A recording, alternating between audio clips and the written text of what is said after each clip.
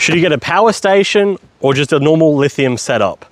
The biggest drawback I see nowadays is a lot of people are advertising or promoting just your standard like Blue Eddy power station.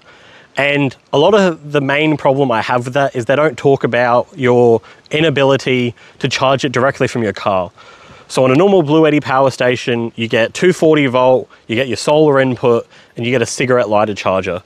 So the only real way that you're going to be able to use one of them out when you're camping is if you have an inverter installed in your car already and you can charge the Blue Eddy station off 240 volt through your alternator through the inverter that you already have plumbed in. So this means you can charge it for about 60 amps versus your traditional 40 amp dcdc chargers.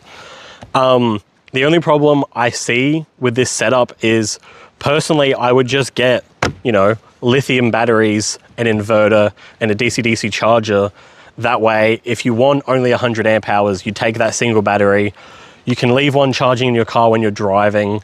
You don't have to buy 2 inverters for no reason. And it's not as pretty because it's not all tied together, but usually you're saving a heaps load of money and it ends up just working better in the long run.